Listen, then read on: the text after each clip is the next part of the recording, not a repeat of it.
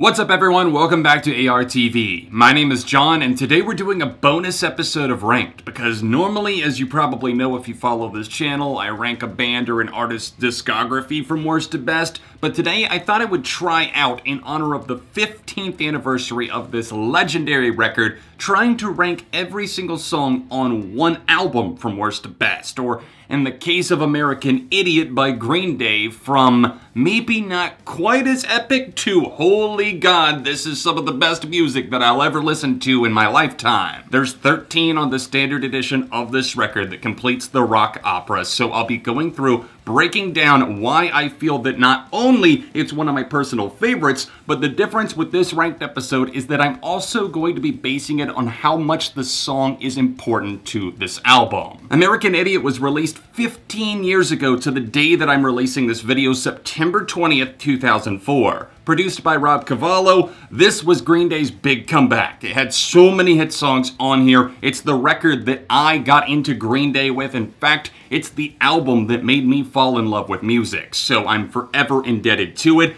Let's get started. Remember, I don't dislike in the slightest any songs on this record, so ranking something lower, it doesn't mean that I dislike it. Drop a like on the video, subscribe if you're new, and here we go.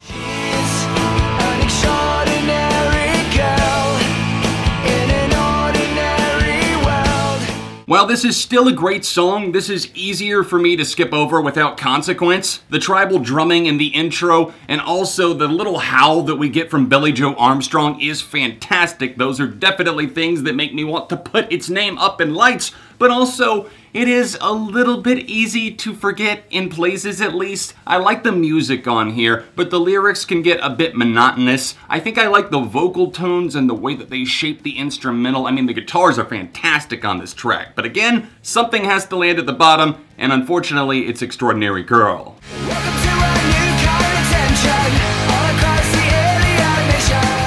Let's see, the title track that started a movement and inspired an entire generation coming in this low on the food chain? I know, it's pure blasphemy. Get your pitchforks and torches ready. Honest to God, the title track is a genuinely passionate political protest with memorable and now iconic lyrics and riffs. It's just fallen a little bit more into the background in terms of the cuts that I feel are worthy of coming back to over and over and over again. It's aged well, but maybe not quite as gracefully as some of the other cuts that we're gonna get to.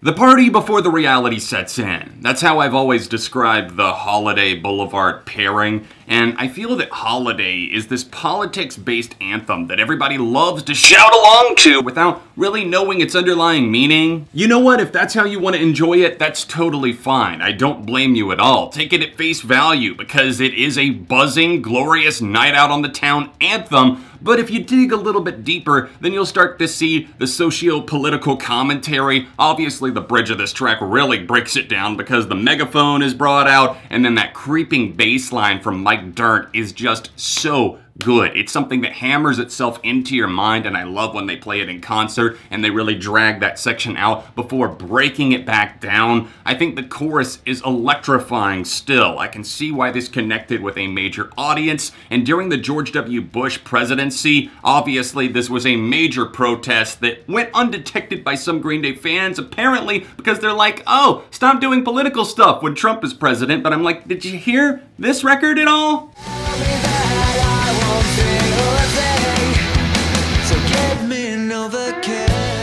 I'm gonna need some Novocaine stat to take away this sinking feeling inside. That feeling that just tears at me like, how am I even doing this? How am I ranking American Idiot right now? Because this is so difficult. I absolutely love this song, yet it's only coming in at number 10. Give Me Novocaine features this stomping drum rhythm when paired together with Billy's yearning voice that's truly memorable. This is a track that's cut its way into my imagination because it kind of gives you that feeling like you're laying in the dentist chair somewhere and you're like, okay, Bring on the Novocaine, numb me up, and then you have an out-of-body experience. That's what this song offers. It's something that they truly stepped out of their own comfort zone for. They created something very unique and vivid. And this track, as the years have gone on, I've started to notice and appreciate how they really zeroed in on the things that made American Idiot kind of the perfect record, not only for that time, but also something that would hold up in the years to come, including that soaring, roaring chorus and that electrifying guitar solo.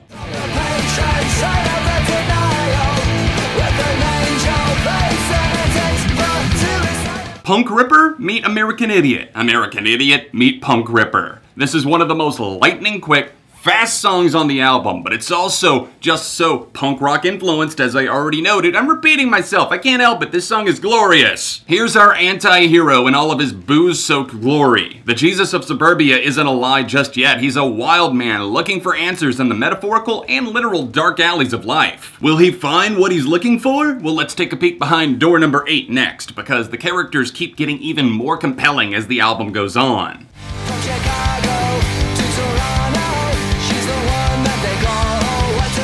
Straightforward, flirtatious, and oddly romantic, she's a rebel sees her old pal Jimmy fighting it out in the mean streets alongside his partner in crime, what's her name? Crunchy guitars, a punk rock attitude, and a short but sweet punch when packaged together as a song, this all comes together and illuminates that rebellious side of all of us.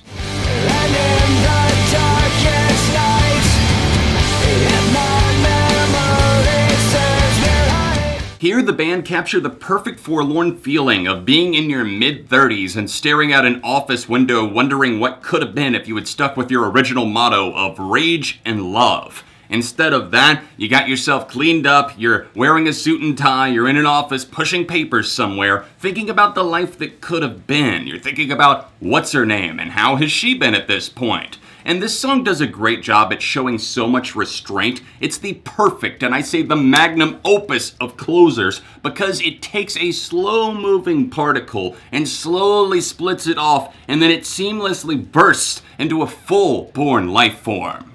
As my memory rests, but never forgets. Wake Me Up When September Ends is an outlier in the world of American Idiot. There's very little that's put together to connect the dots of our main story here because it isn't meant to do so, at least not really. There's plenty of theories as to how it ties into What's Their Name and Jimmy, but that is really not the core of it all. In fact, this is about Billy's own father in real life passing away and September being an extremely hard time for him. As the years keep moving on, this song just gets sadder and sadder to me. It does a great job at expressing itself, and in fact, this is like the only song that I can actually play on guitar.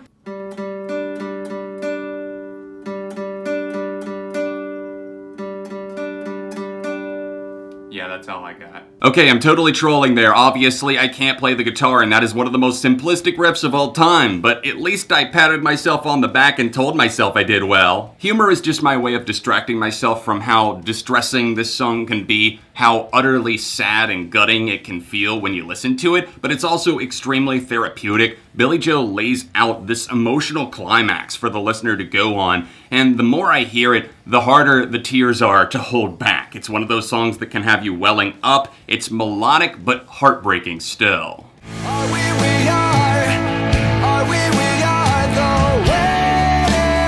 unknown. Some of my favorite lyrics on American Idiot lie within Are We the Waiting. The descriptive atmosphere of this track is a bold move for Green Day, at least it was at the time, but I think it opened a lot of doors for them. The slow, almost dry drum movement that opens up this track is a genius way to open up the track, especially when paired together with those sentimental feeling guitars. It really provokes kind of this thoughtful pattern, and it opens up your mind, it expands. Again, some of my favorite lyrics from the record are on this track, especially given that it eventually gives way to St. Jimmy. It's a slowdown before the quick burst. Here they come marching down the street, like a desperation murmur of a heartbeat. The longest Green Day song to date is also one of their most ambitious and epic tracks that they've ever created. Homecoming wraps up our story, at least the majority of it, in a truly over-the-top, bombastic way, but I wouldn't have it any other way. I think that St. Jimmy, the Jesus of Suburbia, is kind of put to rest here. Home, We're Coming Home, the marching band at the end of this track, is just one of several different sections. And Green Day are so good at doing the multi-part songs, they really finessed that and showed that strength, that muscle that they were able to flex on American Idiot, because obviously this is not the only 9+ minute track here. But on this one in particular, I always found it standing out to me because of the fact that yes, Tré Cool sings on this track and it's truly amazing, but also just the way that they're able to go in and out of these different modes that are very different and take on different genre influences. It's incredible, and Green Day showed that they had talent beyond the genre of just punk or pop punk or whatever you wanted to label them as. Between the lines, what's fucked up and everything's alright. Check my vital signs. This might be my favorite song of all time, but that doesn't mean that I feel that it's the most important track on the record. And I said that yes, my own personal bias and favoritism would play in, but it would also be based on how important and integral I felt the songs were to the concept of the record. This song is fucking flawless. It's a roller coaster ride of emotions for me, but again, not quite the tops. Boulevard of Broken Dreams was the most unique single Green Day had released up to that point in time, but that willingness to step out of the box creatively put them in the driver's seat to guide this song to a totally different level. The choppy layered guitars and the comforting acoustics make this an immersive experience, something that can be, again, confrontational to your emotions, like, okay, I didn't ask to be sad and nostalgic and reflective right now, but it's gonna do it to you again and again. And then that guitar solo at the end, if you're not headbanging and soloing along at that point to let out all of those inner demons, then what are you doing with yourself?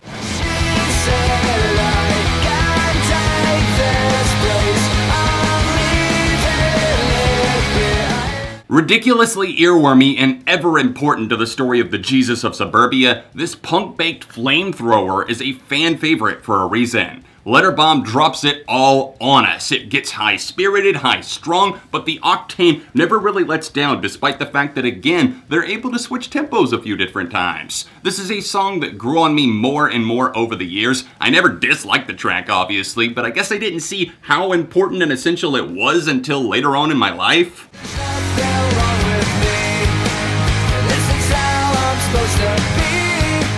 Nothing captures the true spirit and essence of American Idiot quite like the Jesus of Suburbia. Rage and love is a motto that I've always personally felt some sort of connection to. In fact, I've kind of always wanted to get rage and love with like a heart grenade tattooed somewhere on me. Maybe someday that'll happen. This song and the music video that goes along with it truly changed my life, and I don't say that lightly. I don't think that life-changing moments necessarily come along every single month or even every year. But this song and this video spoke to me in such a genuine way at an early age, at just the age of 13. I started to see things a different way. It opened my mind a little bit to the fact that there is this outside world, outside of the bubble that I had been forced to live in. I grew up in a very religious household, and obviously Jesus of Suburbia. Jesus isn't meaning what Jesus meant to me at that time. And our character on this track goes on this long journey. And that's further shown and elevated by the music video, but again, this track stands alone without its visual companion piece